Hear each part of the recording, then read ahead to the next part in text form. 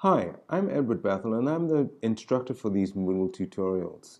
So we've been looking at H5P, the new free tool for creating rich interactive HTML5 learning content that can be embedded into a number of different web platforms and learning management systems. In this video, we're going to look at how you can embed some of your H5P content into your Moodle course. Now, there's no direct H5P plugin for Moodle. That's hopefully going to be coming out soon. But in the meantime, there's a way that you can still embed this great content into your course. And we're going to look at that today. So the first thing you need to do is log into your H5P account and go to your account homepage. And then you just select content. And this is assuming that you've already created some content in your H5P account. And I have one here called Junkanoo Frame Dancer Costume. And so I'm just going to call that up. And once that content loads, you can scroll, well, and as you can see, this is a hotspot type bit of content. If you click on each of the hotspots, it gives you a little explanation of what it's all about. But we're not so concerned about that because all of these H5P content types will embed in the same way. So once it's loaded, scroll down to the bottom and just click on the embed link. And you should get a little window with some embed code. Just copy that.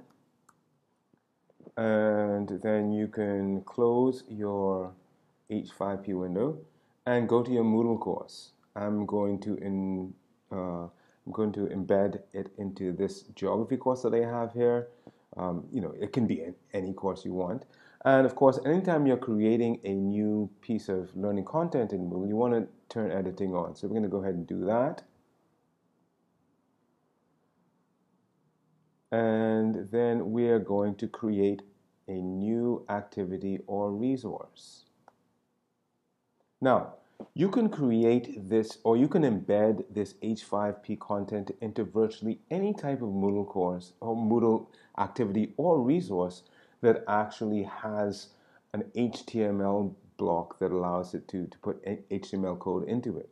I'm just going to do the most basic one, and that is the page, but you'll see soon that using, for example, the book, you can really create some rich e-learning content using the H5P content types. So I go ahead and add that, and you get the new page information coming up. So I'm going to call this Junkanoo Answer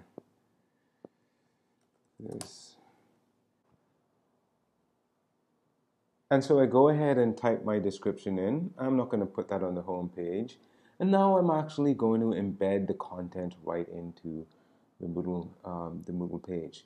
The first thing you want to do is click the Show More buttons and go to this link here. This is going to give you actually the HTML page. Just click into the window and paste the code in, paste the embed code in.